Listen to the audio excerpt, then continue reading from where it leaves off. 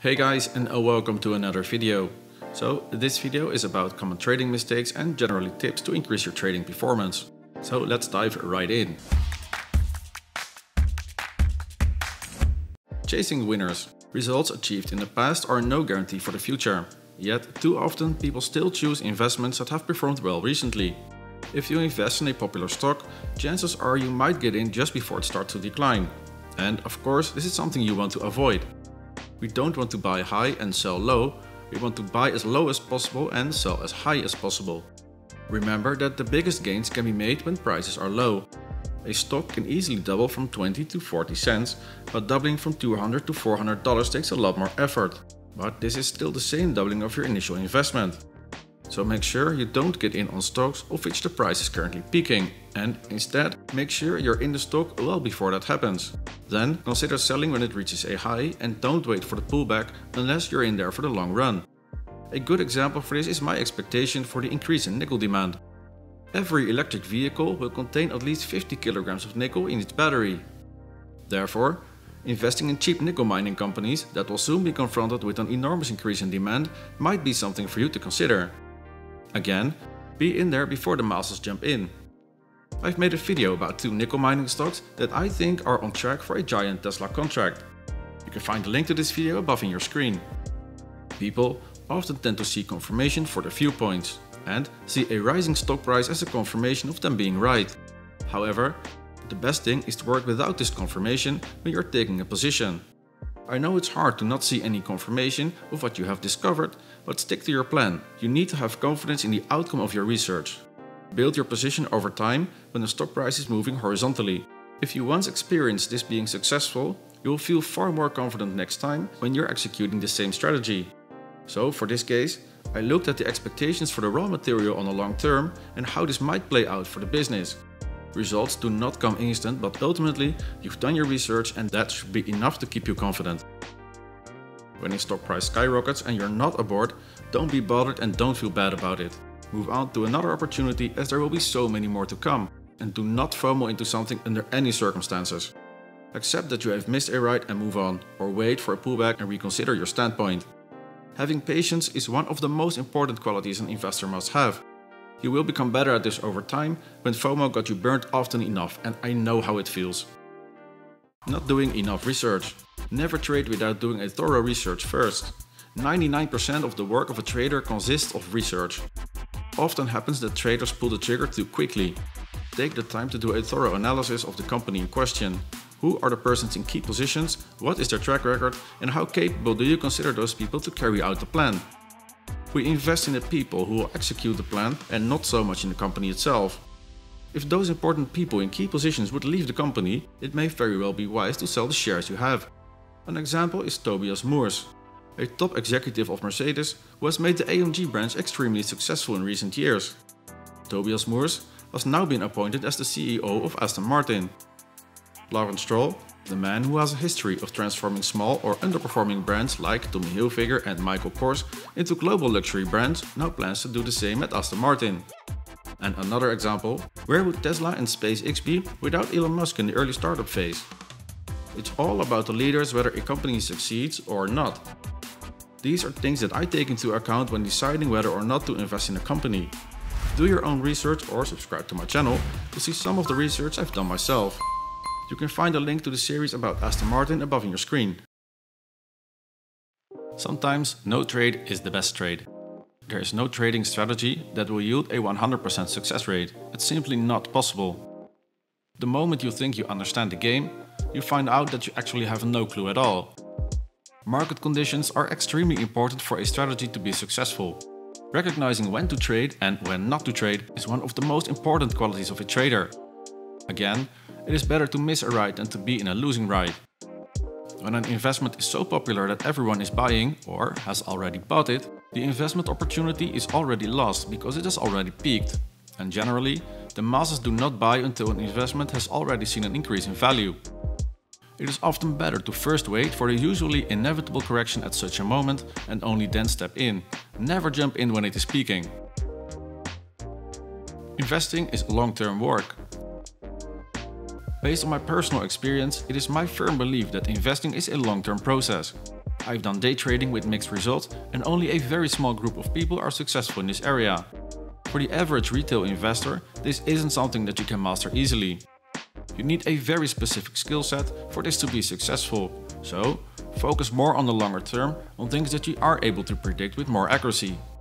What I mean with this is that we can predict an increase in demand into a certain product over time, but it's a lot harder to predict how the stock will perform today or tomorrow, let alone predicting red or green candles in a chart. Not saying this is impossible, because people are making money by doing so, but for the average retail investor this is not where the money is to be found. Trading too much. The feeling you get when selling a stock with decent profits can be addictive. The problem here is that in order to relive that feeling again, you can become a little reckless. This leads to trading because of trading in pursuit of that ecstatic feeling. Also, when the stock doesn't immediately do what you'd expect it to do, don't sell it too quickly and invest it in yet another stock. This way you become a thief of your own wallet. It makes you sell with losses, after which the stock might go up again the next day, luring you into the stock again. This is also called revenge trading. Stocks tend to go up and down. Have you ever seen a stock market that went up in a single straight line? No, me neither. Investing for the average Joe works best if done for the longer term. If there's something that I've learned to get under control, it's my personal habit of being impulsive sometimes. Long ago I panic sold this stock when there was a double-digit dive, and now I buy some more as I see it as a great opportunity to buy at discount prices. A good investor is not fickle. He or she has a specific goal, good strategy, and most important, sticks to that strategy. Stock trading is all about learning and controlling emotions. If you are a fickle person, it's important to unlearn this behavior. Most successful investors have learned, often by losing a lot of money, not to be led or misled by events or opinions of others. They stick to their own investment strategy, no matter what. If you have done your research and are actively following every bit of news in the company you have invested in, you take away a great deal of uncertainty for yourself. Having great confidence in the future means you're not impressed by a double-digit drop on a single day. Tesla did a 21% drop in September 2020. I celebrated today and bought more shares at discount prices. Whoever buys or sells with every fluctuation makes his broker rich instead of his or herself. The more you spend on transaction fees, the less you have left to really invest. So, before we move on, would you be so kind to press the like button below this video? This shows YouTube you appreciate the content and results in them showing this video to more people. Thank you and much appreciated. Let's move on. Following the experts. One of the most important things to do before you start investing is do your homework. You invest with your own money and you're the only person responsible for this. Afterwards, it makes no sense to hide behind the fact that a certain expert recommended it. If someone asks you on a birthday why you have invested in a particular stock, you need to be able to tell them a whole story as to what made you come to this point. You're only able to do that when you have done proper research because you remember those arguments in detail. Literally everybody can call himself an expert. Experts who are completely wrong are just as common as experts who seem to be right more of the time. Don't just follow someone, the best results come from your own research. Buying many different stocks means spreading risk. However, the downside of that is that you can never closely follow all those companies at the same time. So, it's more like some sort of gambling and hoping that they'll all do well. In my opinion, people who think and act this way are not very sensible. As a side note, I did the same when I was younger, but I learned this wasn't the way to go for me. When investing, you do this because you believe in a certain plan, product or service and have been able to find many arguments that support your vision. Of course, you want to stay up to date with all the developments in and around a company, so you will have to follow specific websites that provide you with this information. Doing so for 20 different companies at a time means you basically have no time left to live and also leads to you consuming far less detailed information than you reasonably should. Greed and emotions. When prices are rising, when are you stepping out? Have you ever thought about that? What's your exit plan? Do you wait for the stock price to fall? It's hard to sell a stock that keeps on giving, and greed will make you stick to the stock for as long as it goes up. But when do you sell? Often I see people selling when it goes down, resulting in a far smaller profit than they could have had. The most important lesson here is you need to be brave and sometimes decide to exit a position that has brought a lot of wealth over time. There is so many other opportunities with massive growth potential, some still in the early days, that will bring you far more profits than sticking to that one matured stock. Emotions and investing don't go well together.